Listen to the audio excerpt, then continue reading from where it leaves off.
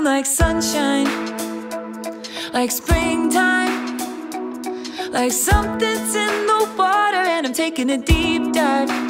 I'm feeling so weightless, like I'm gonna make it, and nothing in the universe can take this. I can see it clearly now, nothing gonna bring me down. I got my head held high, I'm on my way, and I'm following the signs to my happy place. I'm walking in the light of a brand new day, and I'm right where I belong, in my happy place. I got my head held high, I'm on my way, and I'm following the signs to my happy place. I'm walking in the light of a brand new day, and I'm right where I belong, in my happy place. And I'm right where I belong, in my happy place. And I'm right where I belong, in my happy place.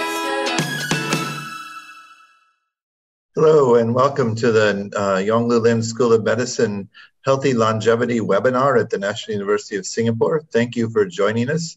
You may have heard that I am losing my voice right now, so I'm going to do my best with the show.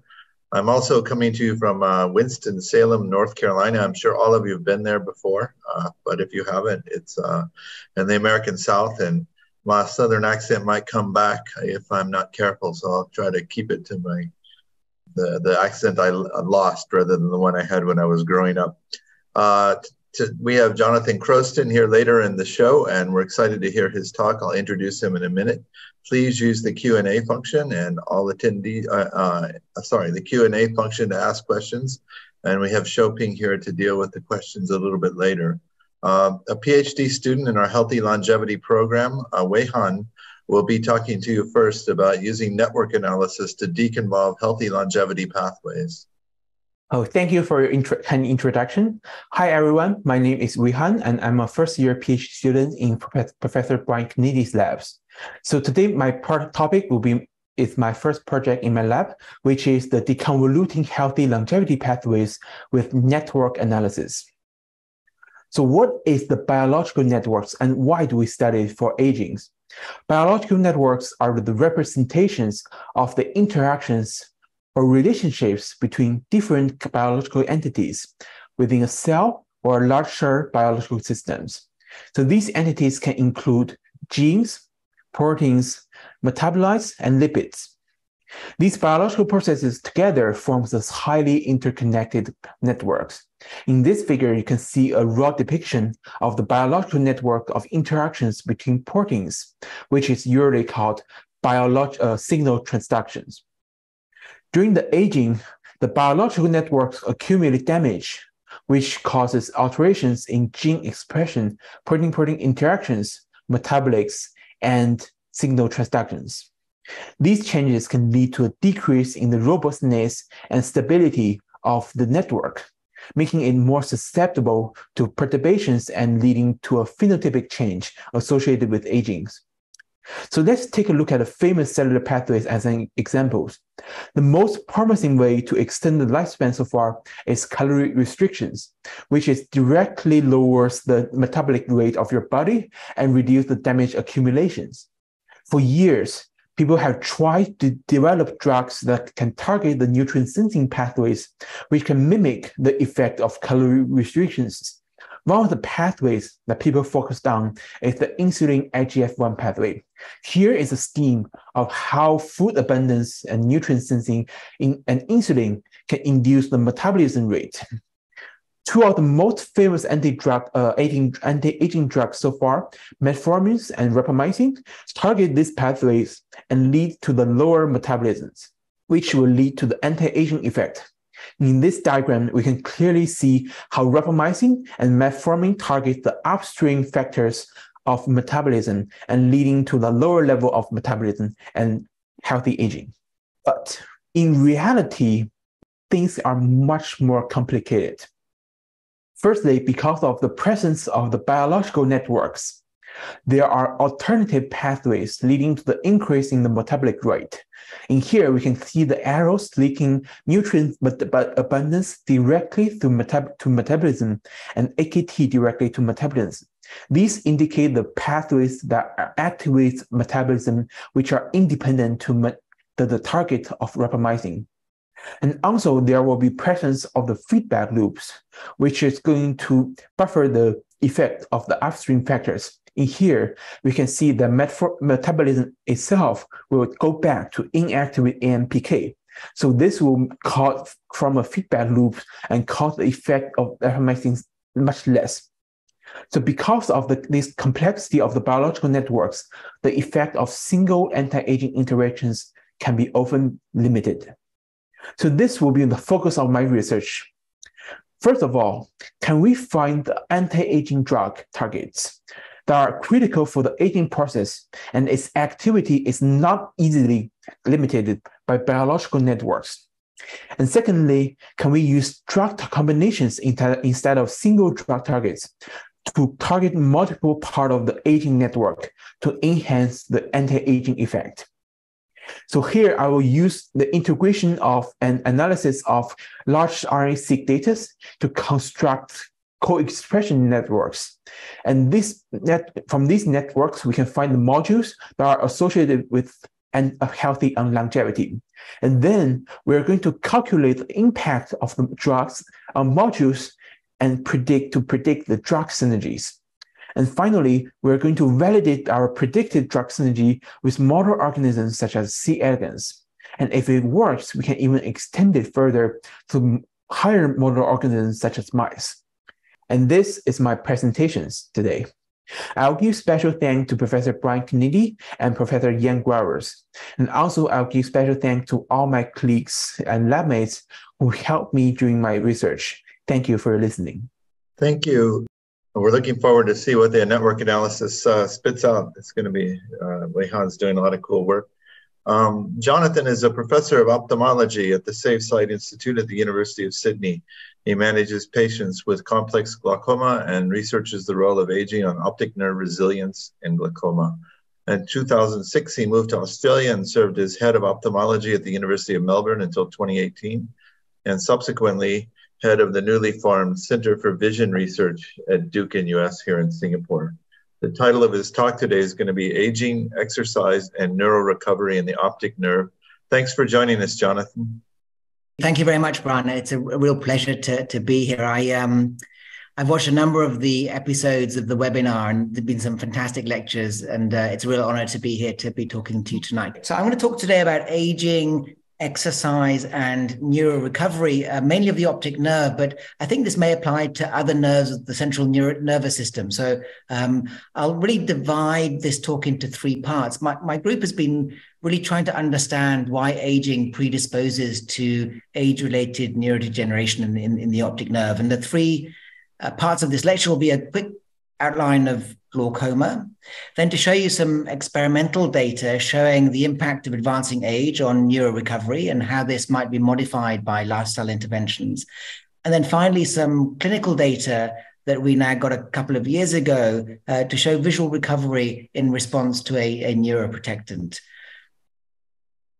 So glaucoma is an age-related neurodegenerative disease. It impacts specifically the neurons that transmit the visual signal from the retina back through to the brain. And on the left-hand side here, you can see the optic nerve in this cartoon. And the retinal ganglion cells, which are the cells that die, are stimulated by photoreceptors, which are activated by light, which pass the signal on to bipolar cells, which in turn stimulate retinal ganglion cells to induce action potentials, which are transmitted back through the optic nerve.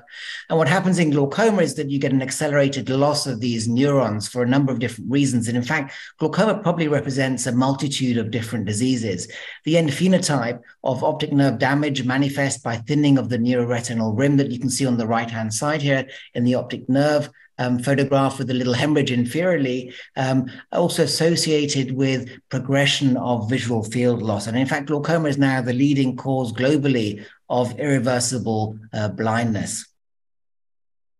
So there are a number of reasons why the optic nerve or retinal ganglion cells may die in glaucoma.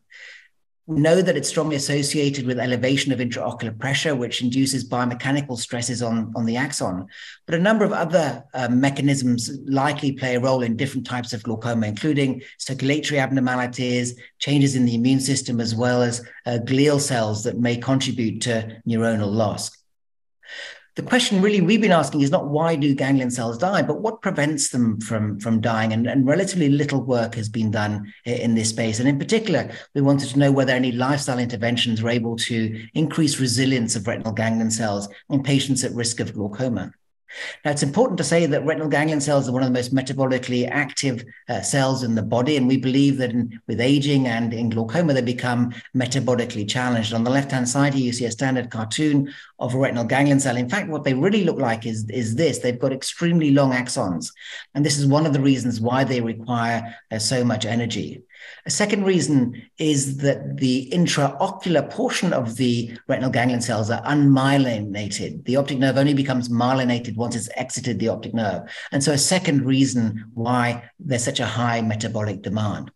We, a number of years ago, together with Ian Trounce, showed a complex 1 defect in a majority of patients with a minority of patients with open angle glaucoma. And you can see here on the right-hand panel, this reduction in ATP production, maximum ATP synthesis in response to complex 1 substrates in 2 glaucoma populations. Okay, so one of the advantages that we have, and one of the things I think that neuroscience could benefit from looking into the eye is that we're able to accurately phenotype the optic nerve, both structurally, and on the top-hand row, you see a series of optic nerve photographs showing progressive thinning of the neuroretinal rim. We also conduct other imaging modalities, and here you see a series of OCT scans, and you can see this darker wedge-shaped defect that enlarges over time in this patient who is progressing. And you can see in the bottom here some beautiful image of some high-resolution OCT, where we now get an axial resolution of around about 3 microns. On the right-hand vertical, you see again a patient who's progressing, but this time being monitored by visual field progression. So we're very fortunate to be able to accurately phenotype both the structure and function of the optic nerve. Now, currently, treatment for glaucoma is limited to lowering of intraocular pressure. And we can do this with a number of different modalities not relevant to this lecture. But what is relevant is that we currently in the clinic do not have any treatments that actually directly target the neurons that die in glaucoma and increase the resilience of the optic nerve. And this is something that we would be very interested in trying to generate. Now, the 2 major risk factors for glaucoma are advancing age and elevated intraocular pressure. And you can see on the left-hand panel here, the data from a number of population studies showing this near exponential increase in the prevalence of glaucoma with increasing age. Intraocular pressure elevation is associated with increased frequency of glaucoma. However, a large number of patients can still develop glaucoma in the presence of population normal intraocular pressures. And this is perhaps something we can talk about later if people are interested in why that may be the case. So in order to look at the effect of advancing age and intraocular pressure elevation on an organism, we developed a model in the mouse eye where we cannulate one eye with an anesthetized mouse with a very fine 50 micron needle and elevate the intraocular pressure to 50 millimeters of mercury. And at this pressure, we're able to selectively reduce the function of retinal ganglion cells in the inner retina. And we're able to subsequently, after the injury, monitor a mouse for up to 28 days with an electroretinogram. This is a non-invasive way of monitoring the function of the entire retina. And different waveforms denote the activity of different layers of the retina, with the A wave telling us what the photoreceptors are doing, the B wave, the middle bipolar cells, and the scotopic threshold response in mice is very good at telling us what the retinal ganglion cells are doing. And here you see the different waveforms. The photopic negative response is an equivalent waveform that's derived from the inner retina, largely from retinal ganglion cells, and a waveform that is more robust in humans as opposed to the STR, which is the waveform most robust in the mouse eye. So we measure retinal function in response to a short-term, highly reproducible intraocular pressure challenge. And here you see the graph, the inner retinal function, the positive scotopic threshold response mapped against time in response to a 30-minute injury, which is a standard injury that we use. And here we compared 3-month-old animals with middle-aged 12-month-old animals. And what you see is that the young animals lose function at day 3, and then recover function nearly normal levels by day 7. And this is maintained up to day 28. In contrast, even middle-aged mice develop a similar loss of function, but take much longer in order to regain function. And although they gain near normal function, there's always about a 10% residual deficit on recovery in the 12-month-old animals. And this was interesting data because it showed us that the inner retina can lose function for quite a period of time before recovering it. On the right-hand side, you see the A and B wave, which denote outer and middle retina, and you can see that in this injury model, they are not impacted by the injury. And the reason we like this model is because we believe it gives us 3 different populations of retinal ganglion cells. In green here, the healthy, untouched retinal ganglion cells. In red, injured retinal ganglion cells that are no longer functioning properly. And then in orange, the recovered retinal ganglion cells that have regained the responsiveness to light. But the question is, are they fully recovered? So as I mentioned, we now believe that retinal ganglion cells can recover function after prolonged periods of dysfunction. And this goes against the mantra that in glaucoma, healthy retinal ganglion cells are exposed to an injury that leads to their death. We believe there exists this middle state where ganglion cells are alive and recoverable, and that this recovery process is potentially highly modifiable. And we call these cells comatose cells, and a little bit tongue-in-cheek, but perhaps this is the coma in glaucoma. And if you're interested, we wrote a review article a number of years back to cover our thinking. So the next question is, what do we really mean when we say that these retinal ganglion cells are dysfunctioning or not functioning properly? And I'm not going to, because of the time limits here, not going to go through this into great detail, but this is work that we did in collaboration with Steve Petro at the Florey Institute in Melbourne, and Ayman Fahy in Savannah, and Lewis Fry did a lot of work here, really taking retinas out of injured animals at different time points, creating flat mounts, and then patching the cells and then sticking and filling them to look at structural change. And to cut a long story short, I'm not going to show you the data. What we found was that young mice recover in a different way to older mice. Whereas young mice recover their excitatory inputs over time, older mice become intrinsically more excitable, but do not recover their excitatory inputs. So suggesting that young and middle-aged mice recover from exactly the same injury in different ways. And this is something we're preparing currently for publication. So why is this important? Well, the real question is, what happens then if we re-challenge retinal ganglion cells that have already been injured but been allowed to recover? So we set up a second series of experiments where we exposed 3 and 12-month-old mice to a single challenge. We allow them to recover, and then we hit them with a second challenge. And this gave us some very interesting results. These are the data from 3 months from younger animals. And what you see here is, as I showed you, full recovery by day 7. But if you hit them a second time with exactly the same second injury, they lose function to a similar extent, but just take a little bit longer to recover. When we repeat the same injury in older animals, what we see, however, is that following that second injury, there is no recovery. Furthermore, what we see is that a larger number of retinal ganglion cells die in the older animals after the second injury. And this was not the case in the young animals. I'm not showing you that data. But also importantly, what we see for the first time in our model system is that the axons also become damaged. These are visual evoked potentials, which tell us how well the optic nerve is conducting. And what we see is a reduction in amplitude and a delay in signal transduction across the axon. And when we grade these axons, what we see in the young animals is no evidence of damage, but in the older animals, this second injury leads to significant damage of the axons of the retinal ganglion cells. So we believe that this different mechanisms of recovery, particularly the loss of excitatory inputs in the older animals, predispose them to a worse outcome when they are re-challenged. So that's as much as the model that I'm going to talk about today. But the really interesting question is, well, can we recover the way that older animals recover following this intraocular pressure challenge? And we became quite interested in exercise from a relatively early time. This is from a paper a number of years back from 2008 from Lautenschlager in Melbourne, who showed an improvement in cognitive function in early Alzheimer's patients in response to walking 3 times a week. And since then, there's been a lot of data looking at the impact of exercise on cognitive decline, and a number of lecturers have previously touched on this. I'm not going to talk any more about that, but I'm going to talk to you a little bit about the impact of exercise on the retina. Our interest was piqued by their study from Berkeley, where they questioned 30,000 runners in running clubs from across America.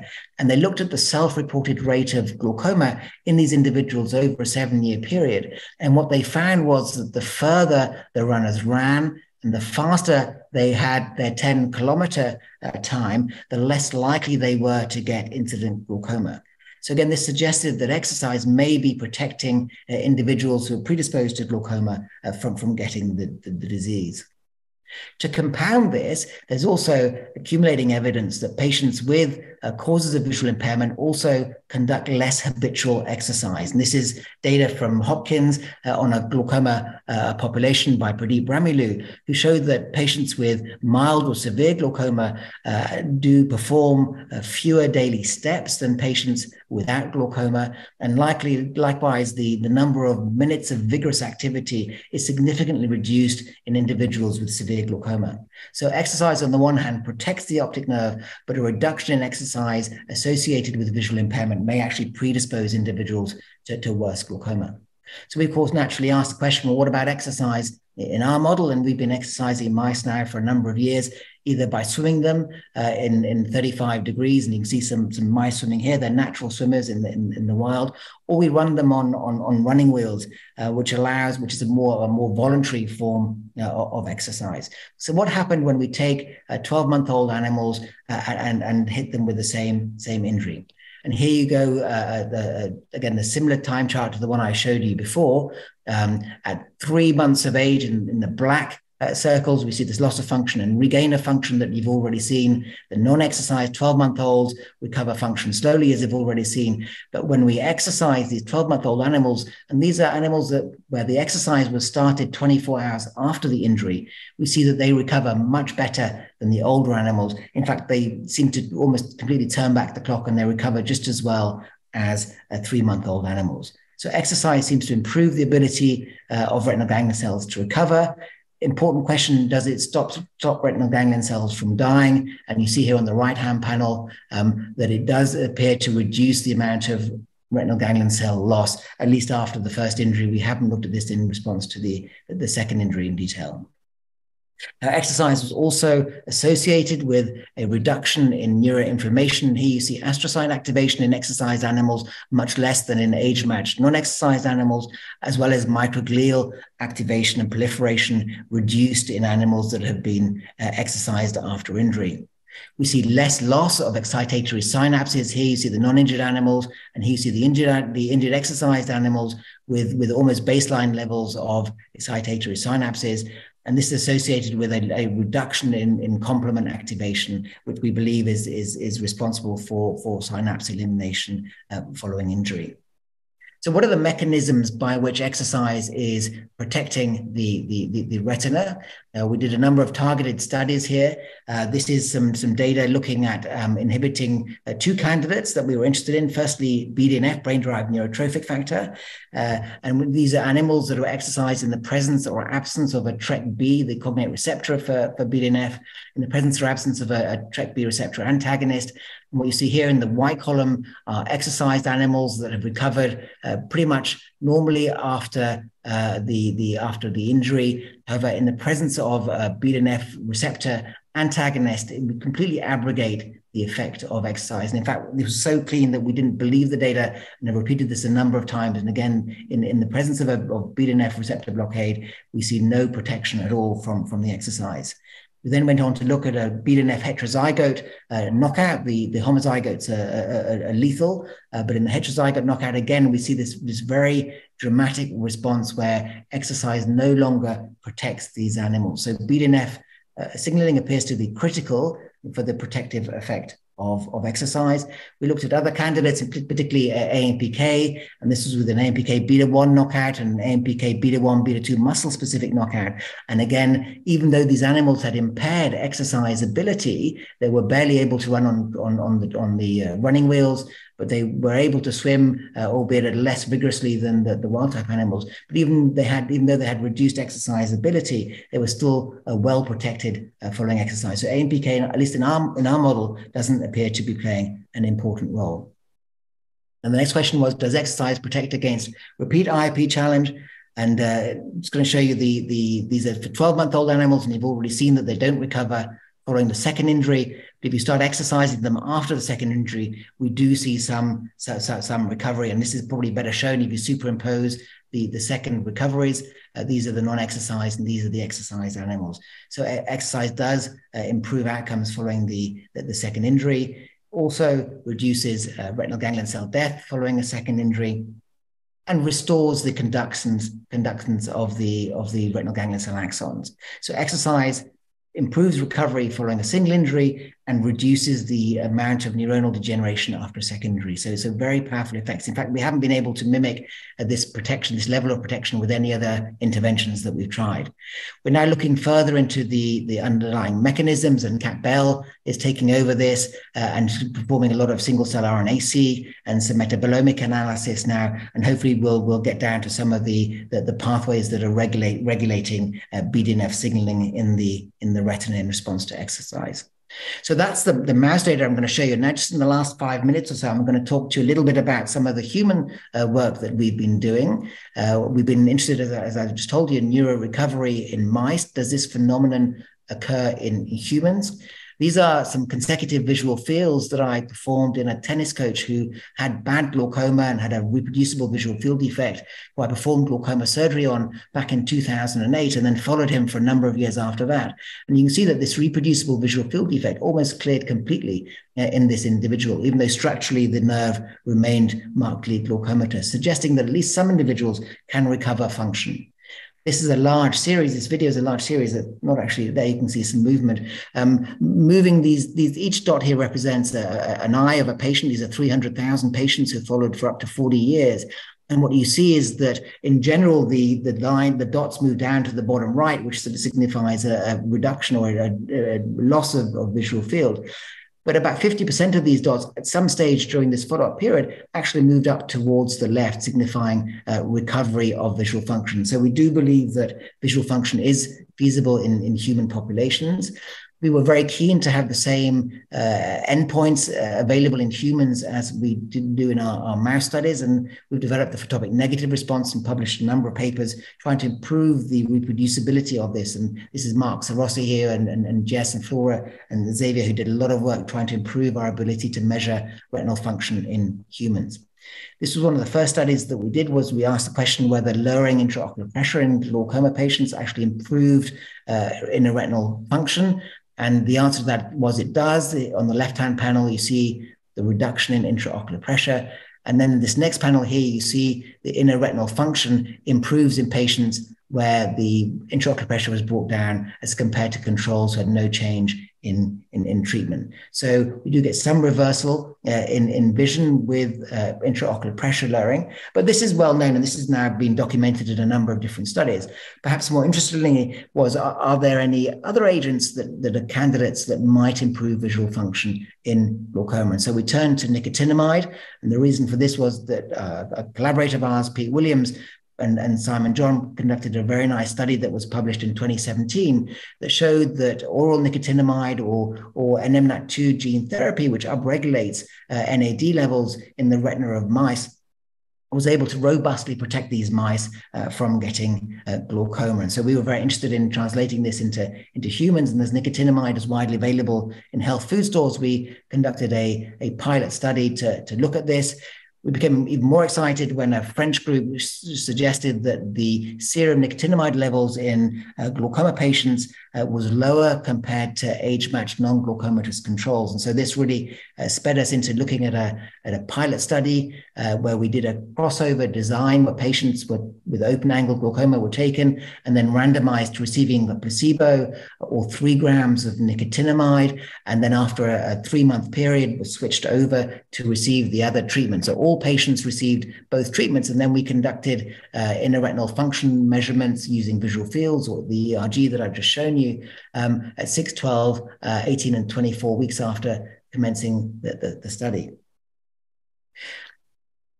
Okay, and this is the consort diagram. We lost about 4 patients in each of the 2 randomization groups. And really, this is the key data that we found. And what we saw was that when patients were taking nicotinamide at 3 months, there was a significant improvement in the inner retinal function as measured by the electroretinogram. And that is both for the Vmax, the maximum photopic negative response amplitude, as well as the amplitude compared to the B wave amplitude.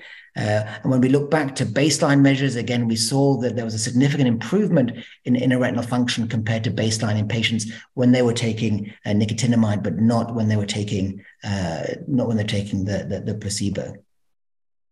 We also looked at visual fields and saw similar results. This here shows the percentage of patients who improved or got worse by more than 1 decibel of their average visual field data. And what you see under placebo, a similar number got better and as did get worse. But when they were taking nicotinamide, a much larger proportion improved their visual field compared to getting worse. And again, this was all masked analysis and quite a robust finding, which we weren't expecting to be truthful. We were doing this pilot study in order to get funding to do a much bigger study, so we weren't expecting to see any improvement. And when we then correlated visual field improvement with the electroretinogram, we saw an association. So this suggested that nicotinamide in its shorter periods of 3 months can improve the visual function as measured in 2 different ways in patients with open-angle glaucoma. And we're now conducting 4 large randomized controlled trials to look at the long-term outcomes. It's all very good improving vision in the short term, but we really want to know whether this improves glaucoma outcomes in the longer term. So this is just to summarize. I hope I've been able to persuade you that advancing age reduces retinal ganglion cell resilience to injury. And then this can be modified by either exercise or diet. And I've not showed you any of the diet data. But also hopefully can impress on you that the eye in rodents and humans gives us a great opportunity to investigate aging and the effects of aging and injury on the central nervous system. So with that, I just want to, if you're interested in optic nerve research, we run a meeting every year on the top of a mountain in Austria, which has really great science. It's a relatively small meeting. And if you're interested, please do get in touch with me. I'd just like to thank our funders, but also the people who did all the work. This is our group in Melbourne, group in Singapore, and also a special mention to Steve Petru's group who did all the electrophysiology for us. So with that, I'd like to thank you for your attention. Thanks, Jonathan. You know, it's very interesting data and raises a lot of, I think, intriguing questions. Maybe we can start with a little more basics, though. Something that I don't know, so probably a lot of the audience doesn't either, is what controls the changes in optic pressure that are such a risk factor for glaucoma? You mentioned aging driving as a risk factor for glaucoma, but are those 2 things related to each other, or are there other events that alter pressure? There are other events that alter pressure. So in fact, if you look at in population studies at intraocular pressure with increasing age, in most populations, it does not increase with age. In fact, in some populations, it actually goes down with age. So the increasing rates of glaucoma are not a result of increasing intraocular pressure. And we think it's a consequence of increasing vulnerability of the nerves to the pressure as it is. There are a number of reasons why the intraocular pressure can rise. And in glaucoma, they're usually due to blockade of the ability of aqueous humor, the fluid in the front of the eye, to escape from the eye through the trabecular meshwork. I see, yeah. So it's a combination of those 2 things. It's how easy is it to control pressure We have a lot of treatments, and this is what we spend our time doing. But the interesting thing is that we can control it, but with eye drops or with laser treatments or with surgery. But what we don't have for the most common cause of irreversible blindness, what we don't have is a treatment that actually alters the resilience of the tissue that gets damaged in the disease. And this is something that we really do need. You mentioned that glaucoma is probably a multitude of diseases, and this is something that you hear increasingly with a range of different neurologic conditions, Alzheimer's being one of them. Maybe you could comment more about that. Are there different etiologies or different presentations, or can you separate one from the next? There are. I mean, they're grossly divided. We classify it as open or closed angle glaucoma. Closed angle glaucoma is more common in Asian populations, particularly in Singapore and in India. And in these eyes, the intraocular pressure tends to elevate, and it's elevated intraocular pressure that tends to cause the disease. The other large group of open angle glaucomas, the other group is open angle glaucomas. And they are essentially often have elevated intraocular pressure, but a large proportion may also manifest disease with intraocular pressures within the normal range. And we call those normal tension or normal pressure glaucomas. And up to about 50% in European populations can have the disease in the absence of elevated pressure. And in countries such as Japan or Korea, up to 80% of the population develops glaucoma without ever manifesting an elevated intraocular pressure. And we think that in these patients, they may have more vulnerable nerves. And aging may be a component of that, but there may be other genetic factors that make their nerves more vulnerable. You may not be able to answer this question, but does exercise differentially affect these different variants? We don't know whether exercise differentially affects. And in fact, we're still lacking a well-conducted randomized controlled trial looking at exercise as an intervention. Yeah. We've got a lot of animal models. You cannot. Do the animals model one or another of the conditions, or is it?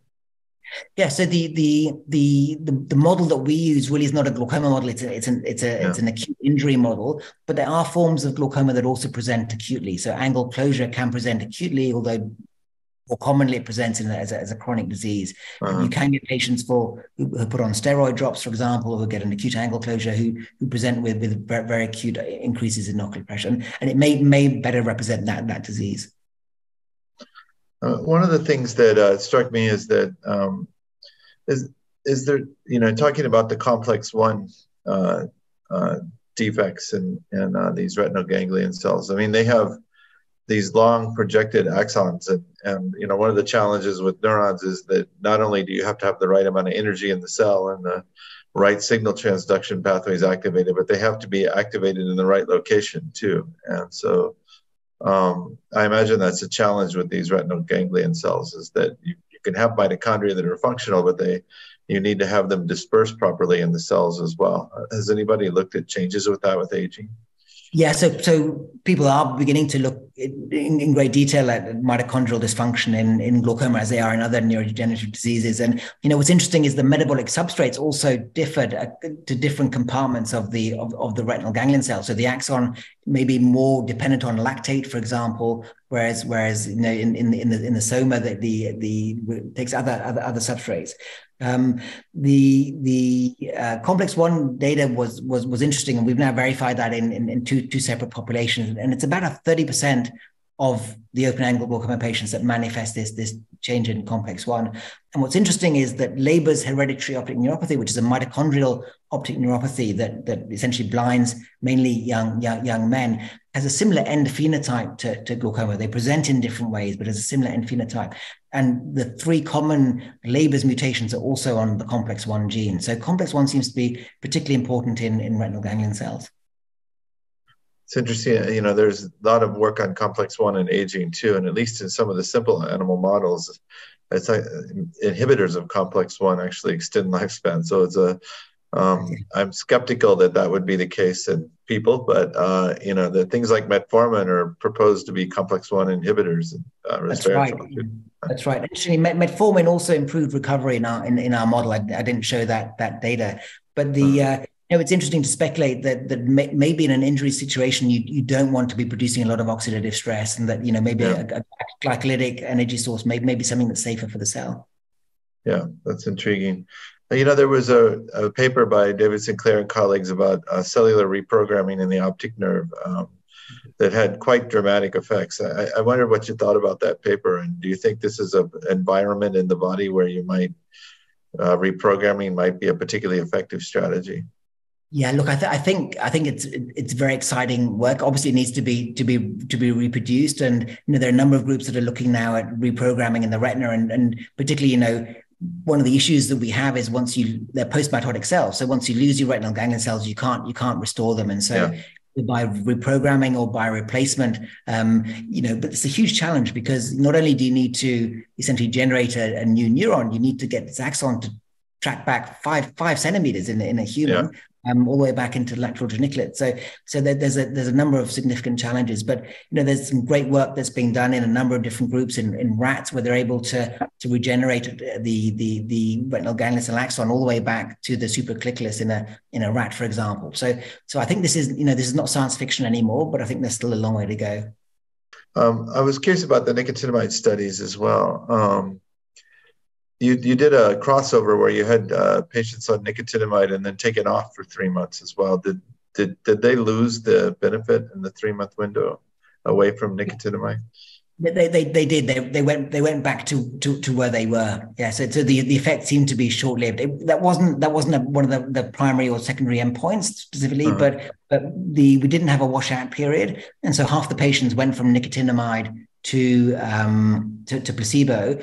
And when we looked at the two placebo groups, either first or second choice, then essentially there was no difference between them. So it seemed to return back to baseline levels. Yeah, I guess that's what you would predict, but you might imagine that if you restore or stabilize these retinal ganglion cells, that the effect might persist as well. So I was just curious about that. Go ahead. Absolutely. No, we were also hoping it would persist, but it seems like you probably need to continue that. And interesting, we did an experiment where in the 2-hit model, where we exercised between the first and second hit, but then stopped at the second hit and looked to see whether you conferred protection. And what we saw was the effect wore off pretty quickly. Within a week, we saw the effect of exercise wearing off. So it doesn't seem to confer a prolonged effect. There's this puzzling result for longevity in mice, where if you treat mice for 3 months, this has been done mostly with rapamycin, but there's suggestions it will happen with other longevity interventions as well. If you treat for just 3 months, you still get the longevity benefit, even if you stop giving the mice rapamycin. And that's still a surprising finding, I believe. And there's a lot of debate about whether such a thing might happen in humans. And so not enough people do these switching clinical study participants from the intervention back to the placebo to see if the effect persists. So I was really interested in that result. Yeah, it's really, and it's a really important point, because if you can essentially stop the clock for a while, even if you can stop it for 2 or 3 years, that may have a massive effect on longevity and on health span. So I think that's very exciting, that data. And unfortunately, we couldn't reproduce that with our model system. But ours is an acute injury, and it may well be that in chronic scenarios that you're able to do that more easily. Well, we're doing that in all of our intervention studies, where we have a chase period afterwards and see if the effects persist, the hopeful effects persist.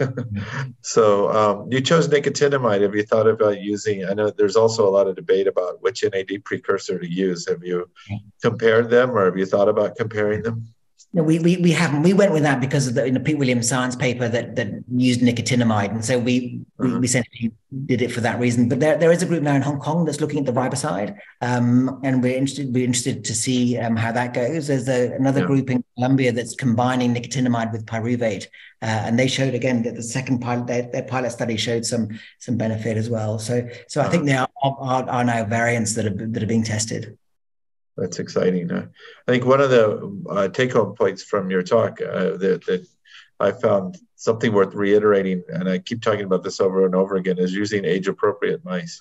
The effects you see in the 12-month-old mice are probably a pretty good measure of what's happening during aging. Can you do even older mice than that? Yeah, so I didn't show the data. 18-month-old mice, interestingly, behave a little bit more like 12-month-old mice, but they're a bit more variable. 24-month-old mice don't seem to recover. But, we have to do these longitudinal studies, we have to give them multiple anesthetics. And so it's quite a challenging study to do. And we've looked both electrophysiologically and with patch clamping studies, but also with the ERG. And quite recently, Vicky was able, who does all she's a master at doing the ERGs, was able to show that we don't seem to get recovery at all in the 24-month-olds. But we've only done a smaller number of mice. We've done hundreds and hundreds at 12 months, but we've only done a small number at 24 months. So I didn't show that. Yeah, the anesthesia problem is definitely something we face too in our aging mice. We'd like to do a lot more invasive measurements during our aging studies, but the mice just don't respond particularly well to anesthesia at that age. So I understand that's a challenge. Yeah. Your point about aging mice is super important. And, we hear a lot of people saying that the black 6 mice, which is the mice that we use, are resistant, that their retinal ganglion cells are resistant to dying. And nearly always this is in experiments where 3-month-old mice were tested. And again, our 3-month-old mice are also really resistant in our model system. It's only when they get older that you start seeing them succumbing. So you make a very good point. It's absolutely critical that you do age-relevant animals. You'd never do a clinical study in glaucoma with 20-year-olds. Yeah, I mention this all the time because, a lot of researchers will say that, it's so expensive to use old mice. And actually, we have a budget in NUS to provide old mice to people that want to do experiments just for this reason.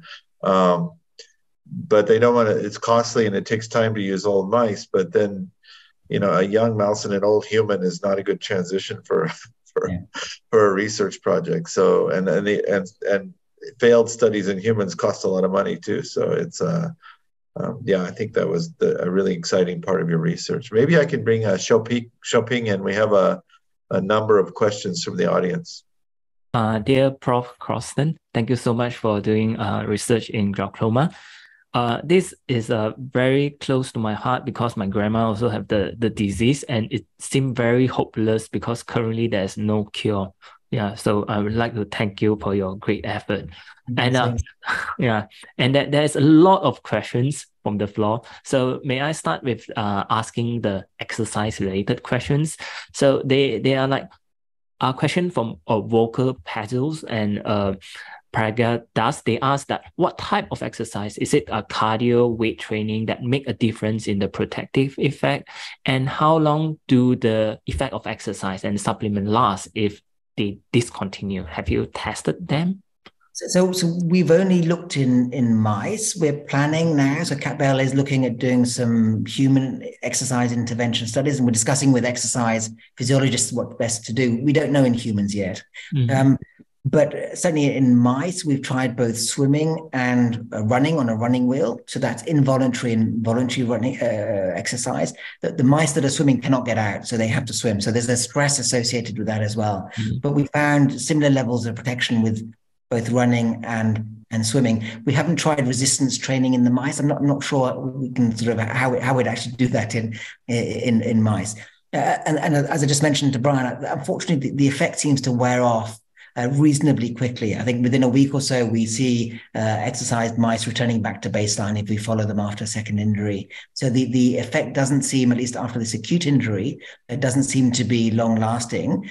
But the situation may be different in chronic diseases, as Brian was suggesting. For example, diseases associated with DNA methylation, where if you can slow that process down for an interval, you may get persistent or prolonged benefits from that intervention. But in our acute model, it doesn't seem to.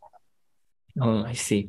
Thank you. So another question is related to what drive recovery post injury? Reactive glia involved in the neurogenesis? And the second question is how BNDF is involved in that process of recovery? Do you have any idea?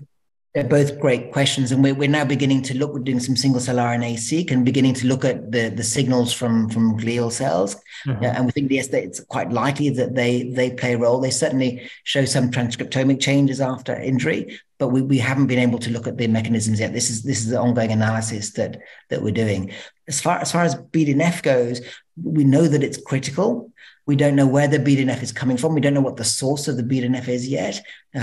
We know that it's not elevated by exercise in a retina. So when we do standard proteomic analysis, BDNF levels are not increased by exercise. But after injury in non-exercise animals, BDNF levels go down dramatically, but they seem to remain at baseline levels in exercised animals. So exercise isn't increasing the amount of BDNF in the retina, but it's stopping it from going down. So it's a curious finding, and something that we need to understand better, and something we'll be looking at more is, what regulates BDNF? We don't know. I was going to ask if BDNF is sufficient. You showed it was necessary for the effects you were seeing, but have you tried just increasing BDNF levels? Yeah, that's a great question. And no, we haven't.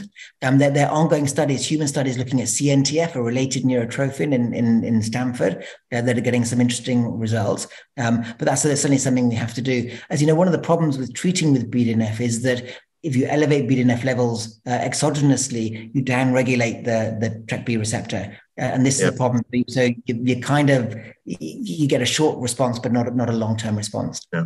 Another question is from Vincenzo.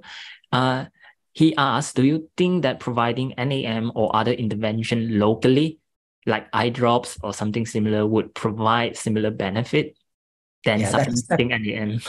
That's a smart question, because the bioavailability is not great. And so, we're giving our patients 3 grams of nicotinamide, which is really a very large dose. It's a dose that's the median dose used in most clinical trials, and there's about 150 plus clinical trials ongoing at the moment.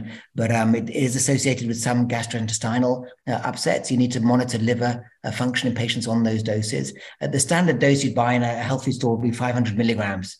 So essentially taking 6 times what essentially most people would say is a recommended dose of nicotinamide. It will be interesting to test the absorbability and then how long it lasts, the kinetics. So. Right. And another question is it's a suggestion, like not related to exercise per se, but do you know that sleep length and or quality, which get worse with aging, impact the optic nerve function and their decay as well? Yeah, that's a great question, and I don't know the answer. But what I do know is that there's some evidence that sleep apnea is associated with increased glaucoma rates. A little bit controversial. Some studies suggest yes, some studies suggest no.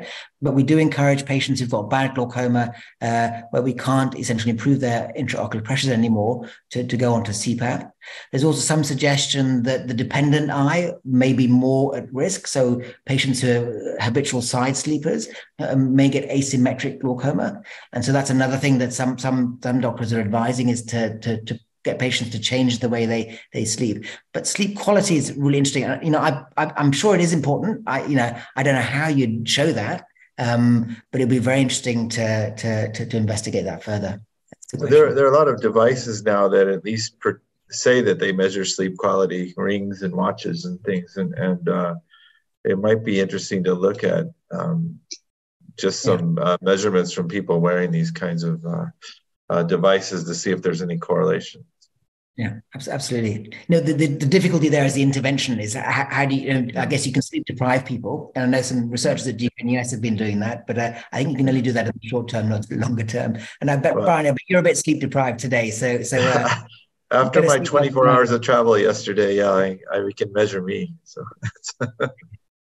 Yeah. So there's also another question from Dr. Ivana Haluskova-Porter.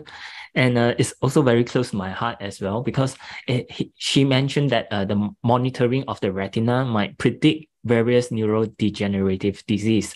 Would it be usable for the preventive approach? Yeah, thank you. That's a really interesting question. And do neurons in the eye that are vulnerable reflect vulnerability elsewhere in the body? In fact, we asked this about 10 years ago when we did some hearing studies in glaucoma patients, and what we found was that the hearing itself was not impaired, but the temporal frequency modulation was impaired, suggesting that their neurons in the visual system and also in the hearing system that may be more vulnerable in the same individuals. We also looked at olfaction, which I think is down in Alzheimer's disease. but did not see any olfactory changes in the glaucoma populations. But I think it's a very interesting work. Pete van Wijngaarden, who's a researcher in Melbourne, is looking at using the inner retina in the diagnosis of Alzheimer's disease. And they've published some very interesting work looking at whether you can actually diagnose Alzheimer's disease from hyperspectral retinal imaging. And I think that's, again, an interesting way. But, the retina is the only part of the brain that you can see without opening up the skull. So I think, it's something that we really should be looking at, because it may well reflect things that are going on elsewhere in the body, not only the brain, but also in the vascular system, which you can see in the retina as well. Oh, that's very interesting. Thank you so much. And maybe one last question. Have you ever looked at the gut microbiome and how it linked to the brain health? Yeah, so we haven't, but some researchers have, and I think it's fair to say that as far as I'm aware, and I haven't looked at this recently, but the results are a little bit mixed. And the question is whether it's a direct relationship between some of the medications that perhaps some patients are taking that alters your biome, or whether it's actually a fundamental association with disease. I think it needs to be explored more, but I'm not aware of the very latest data on that. So the last time I looked at this was a couple of years ago. Thank you so much. Yeah, so we have a little bit of time, so this is always dangerous for you, because then I can ask you. So give me a future outlook on this. How close are we to really improve therapies and things that actually protect the neurons and alter outcomes dramatically? So I think that there are two steps to that question, Brian. The first one is, how can you make the optic nerve more robust and stop glaucoma from progressing? And I think we're close. I think the nicotinamide study is essentially the second large neuroprotection trial. The first one was on memantine, which was done by Allergan about 10 to 15 years ago, sadly didn't reach its primary endpoint. These nicotinamide studies, the four that we're involved with, I think are going to hopefully get a result in the next 2 to 3 years, and will tell us whether there's an impact. If they don't show an effect, I'm sure other ones will follow quickly. The challenge is developing clinical trials where you can test these agents in a feasible manner. So people aren't going to pay, $10-20 million for a phase 1, phase 2A study. And so the reason we've been looking at inner retinal function in the short term was really not to essentially develop neuroprotectants off the bat, but to find ways in which you might be able to test them should you develop them. So phase 1, neuroprotectants to protect the optic nerve, I reckon we're 5 to 10 years away from having those. The second phase will be restoring vision in people who've lost it. So replacing retinal ganglion cells or regenerating retinal ganglion cells, as we were talking about earlier. And I think that's a 10 to 20 year horizon. But I think it's, again, as I said earlier, it's not in the realms of science fiction anymore. So I think your grandmother, if she's still around in 20 years, I'm hoping we can do something for her and try and get her to help her vision. Yeah, I think you've touched on an important point, which is true with all of these chronic diseases. There's a lot of potential for preventative studies, but they're very, very hard to get funded. And treatments are much more challenging to think about. And we're struggling with that in the context of a whole range of different chronic diseases of aging. And one of the reasons I keep trying to promote the idea that we need to put the health back in healthcare. We need to focus on people before they're sick and think about strategies that are going to keep them from getting and progressing in these chronic conditions. And it's a hard ship to turn in a medical field where not everything, but much of the effort is focused on treating people. Yeah, and I agree, because companies make money from treating people. But what's interesting in the field of myopia, another eye condition also very prevalent in Singapore, I've now heard people talking about primary and secondary prevention. So primary prevention will be sunlight, time spent outside exercising, which reduce the progression of myopia. And then secondary treatments are the pharmacological treatments. And I really like that. It's suggesting that the primary intervention is not necessarily a pharmacological intervention. And so, in glaucoma, we could maybe call exercise or diet changes that protect primary preventions, and then the secondary ones are the pharmaceuticals. And I think that goes along with what you're saying, Brian. Wouldn't it be great if we don't first reach for the prescription pad, but we actually get people to change their lifestyle to reduce their risk of disease? And I think that would be a great thing to be able to do. Sounds great. Well, thank you for joining the show, and we'll have you back sometime in the future to give us an update. especially on the nicotinamide studies. I think those will be really interesting, the expanded trials, I mean. I want to remind people to use the chat function and panelists and all attendees option to leave comments and feedback on the show. We're constantly looking for new members of our team, and there's a QR code at the end of the webinar if you're interested in joining the Center for Healthy Longevity. We had a couple of recent papers in Geroscience last month, and both of those are available in links in the chat box at the end of the show. Next week, Andrea Meyer will be here, and she will have Professor David Dodik, who'll be from the Mayo Clinic, and he'll be talking about brain health. So please join us next week. Thank you for joining us tonight, and I'll leave you with a video of heartwarming moments from Old People's Home for 4-year-olds. Since meeting a week ago, 81-year-old Lavinia and 4-year-old Phoenix have become firm friends. Lavinia is my favourite. At the nursery, it's playtime and a chance to enjoy the fruits of their labour. I made it with Lavinia.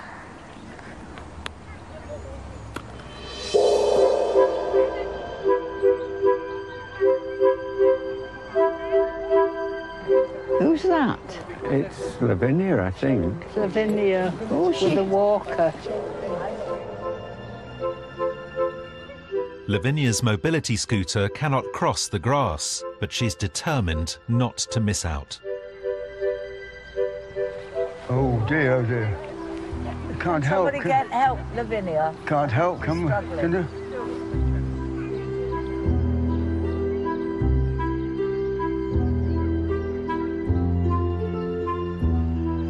She's a perseverer, isn't she? She is. She is.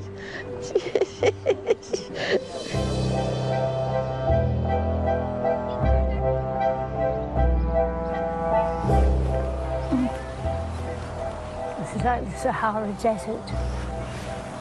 What are you doing? The grass is wet. You want to sit. Right then, okay now. Sit aside on me. Come and sit down. Okay now. I got stuck in the wet grass. It's so lumpy and wet, but I did it. You know, I'm determined. I mean, I've got Parkinson's, and some people give in, but I won't let it beat me. And I can't sit doing nothing. I'm still a rebel.